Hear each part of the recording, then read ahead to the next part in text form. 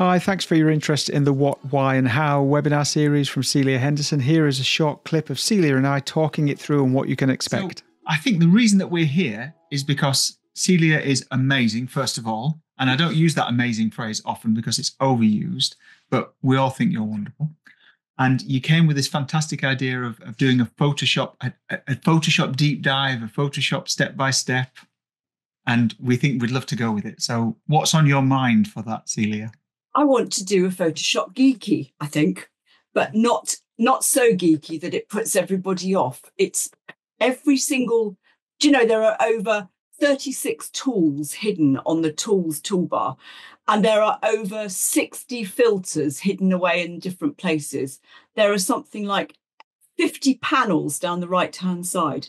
And if you were to look at all the menus in Photoshop and then look at every single item on those menus, could you honestly tick the box and go, yeah, I know Photoshop or Affinity so well that I could actually go, yeah, I know what they all do.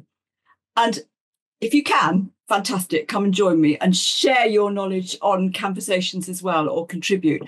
But I think it would be quite fun to look at some of these and go through them fairly methodically. Why would you use them? What could they be used for? How could they be used creatively? How can they be used for the reason that they were originally produced? But so often we can use these tools in a completely different way or in combination. But I think if we can focus just on perhaps a set of tools, and even looking at things like the eraser tool, who uses that anymore? Such a destructive tool. But do you know how many different ways it can be used? You can use it just so that you brush over your pixels, but don't mess up your backgrounds. All sorts of little things when you're doing lots of editing. That's where I want to go with this. Fantastic. And actually, the thing is with this is just, I suppose, the start. And we may want to do more series down the line if Celia wants to, because these always prove to be wildly popular. And I know Celia has a personal life that you want to live as well at some point. But these are going to be a bit different because we're aiming for these to be sort of not high intensity, because that's the wrong phrase, but they're going to be really focused. So we're not going to have a 2-hour session with a large break and so on. We're going to have tightly focused sessions that look at one specific or a very narrow range of things each time. And we're aiming for that to be around 45 minutes to an hour, I think, Celia, aren't we? Is that what we're aiming for? I think that would work absolutely perfectly. It means that you can really focus on that one particular set of tools, really understand what they do. And even if you just pick up a couple of little Photoshop nuggets, you can go, that is going to save me A, time, or B, that's how I get around that particular problem that's been really irritating me. There's lots of little things, and I'm pretty sure, even if you don't know the tools, great, then come along and learn all about them. But if you do know the tools, I won't put myself on the line, but I'm pretty sure I'll be able to come up with something that you go, didn't realise you could use it for that. Yeah. Fantastic. And this is the first time as well with these that we're going to go for a sort of a lunchtime or midday slot.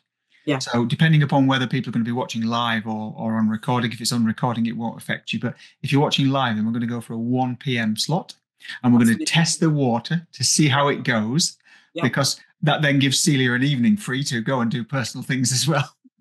But also because of the range of people that we've got coming now to so many different things, that actually a midday afternoon slot is quite good for people who can squeeze that in their lunch. Perhaps people from the US lunch who can break catch that in the morning. There you go. Lunch break. I would love to have been doing that when I was employed full time, just to take out 45 minutes from work and just go, do you know what? I'm just going to sneak off into a quiet room, stick my headphones on, and I'm just going to get a little bit of therapy on Photoshop. Then I go back to work. We should call it Photoshop therapy. That would be a great title. Thank you so much. So what I'll do is I will set up the usual sort of sharing platform, and I'll break down. We'll have a different column for each day or for each session.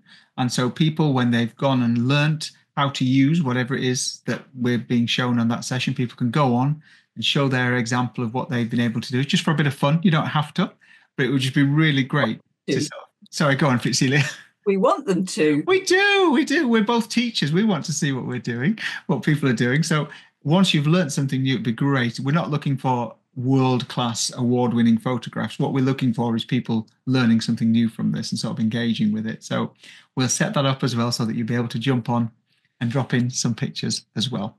Lovely chat about it. I am very much looking forward to this series, Celia, and thanks so much for coming with this idea. It's going to be so exciting. We're going to love what people do, and we're hopefully going to run it year after year after year, concentrating on everything. Wouldn't that be just amazing? I can't tell you how much I'm looking forward to it as well, Mark. Thank you. Thank you. See you there, everybody.